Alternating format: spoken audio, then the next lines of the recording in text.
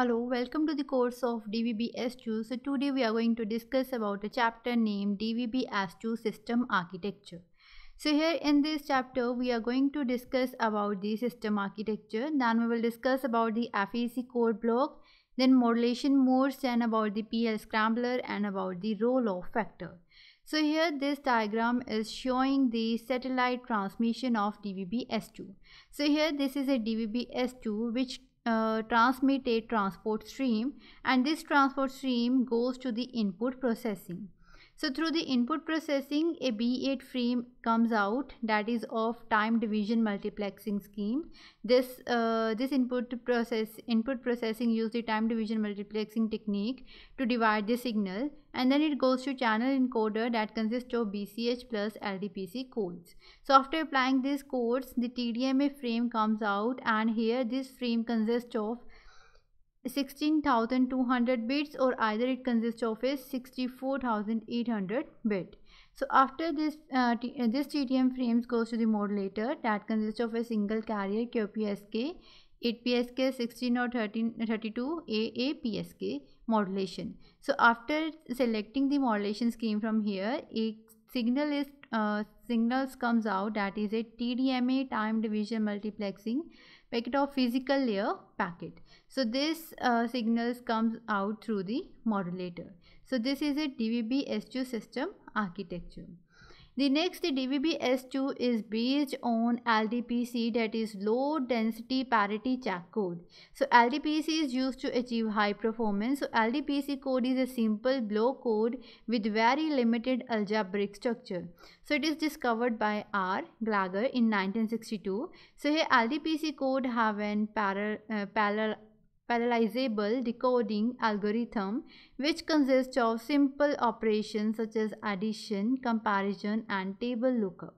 So the degree of parallelism is adjustable, which make it easy to trade off throughput and complexity. So here the DVB S2 is using this code, that is low density parity check.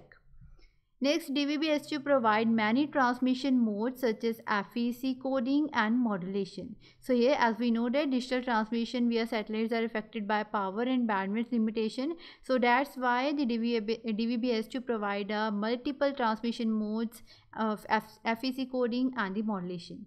So it also provide different trade-off between power and spectrum efficiency. So the code rate of 1/4, 1/3, 2/5, 1/2, 3/5, 2/3, 3/4, 4/5, 5/6, 8/9 and 9/10 are used. So these are used according to selected modulation and the system requirement. So the coding rate, that is 1/4, 1/3 and 2/5 have been introduced to operate in combination with QPSK under exceptional poor link condition where the signal level is below the noise level. Next is there are two FEC code block length, that is 64,800 bit and the 16,200 bit. So here these are the two type of FEC code block. So here the CN performance improve for long block length, but the end-to-end modern latency increases as well.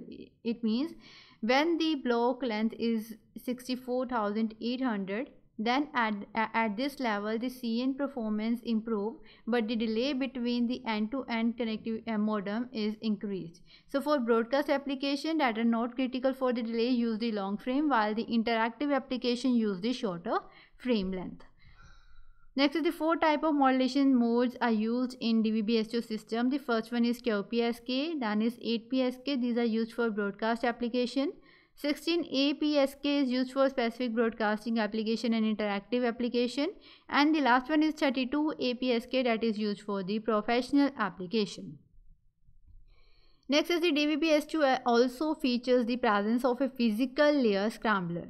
So here the main advantage of the physical layer in DVB S2 are it has capability of differentiating individual carrier from multi-carrier, multi-channel transponder. It provides randomization of periodic pilot symbol pattern, and it also allows the application of repetition coding at the DVB S2 modulator to further increase the C/n+1 operating range of the system.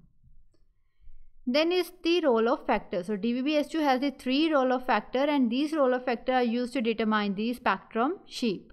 So these the three rollover factors are like alpha is equal to 0.35, that is used in DVBS.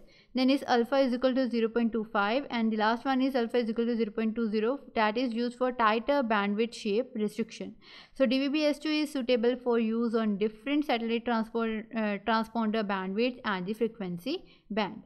So this is about the DVB S2 system architecture. Thank you.